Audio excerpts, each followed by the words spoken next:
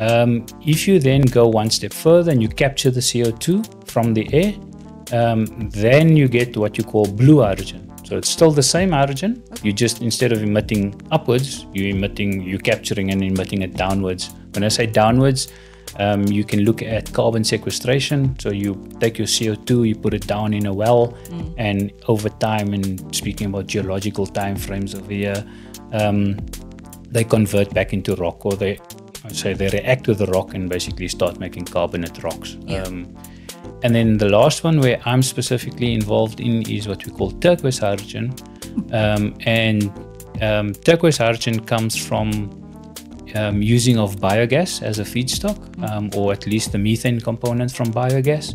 And you're cracking the CH4 molecule into the hydrogen and then a solid carbon. So you don't have emissions going upwards, you actually have a solid carbon that you can form. So it's a carbon capture technology built into the process, if I can call it that one. Yeah.